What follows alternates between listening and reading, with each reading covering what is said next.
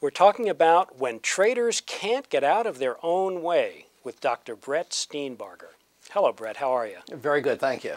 Brett, you're a clinical psychologist and author of The Daily Trading Coach. You work with a lot of traders. What kinds of self-destructive behavior do you see that maybe gets in their way of becoming really good traders? I would say two self-destructive behaviors come to mind immediately.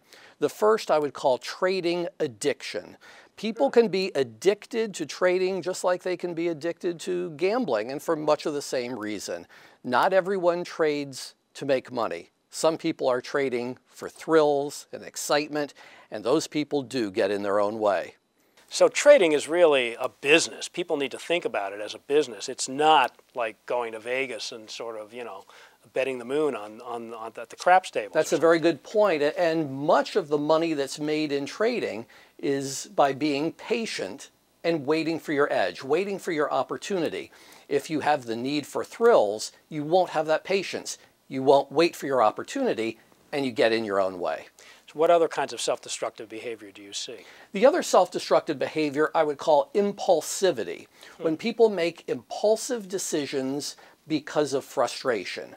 They lose some money, the market's not moving very much, they become frustrated, and out of that frustration, they feel a need to trade.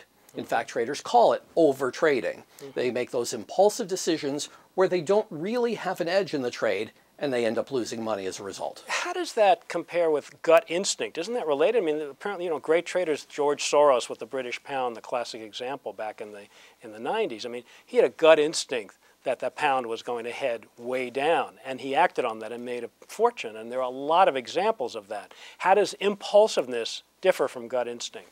That's a really good question, and you're absolutely right. Particularly shorter-term traders very much rely on those gut instincts.